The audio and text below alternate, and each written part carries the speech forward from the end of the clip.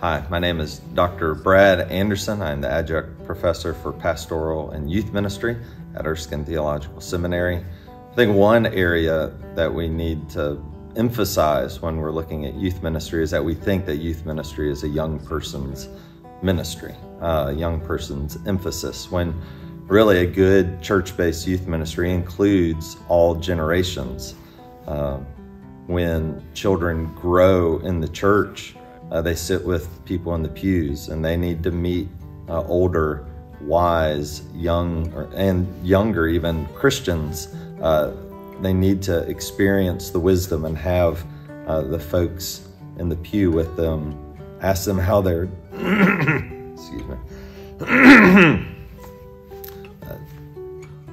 Students need wisdom in the pew, and they need people asking them, how's school going? How are things in your family? How are your friends? Really getting to know them. I mean, there's conversational ministry for the church. But then you have Sunday school teachers who can give that hour or so of time in the church to devote to students.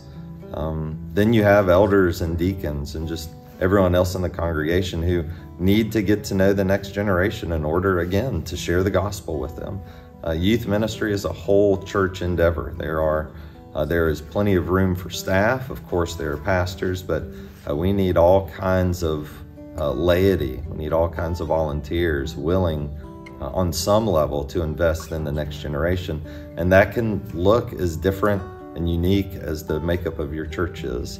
And so we need to encourage people from all generations, all sorts of backgrounds, to engage the next generation, and what a joy that is.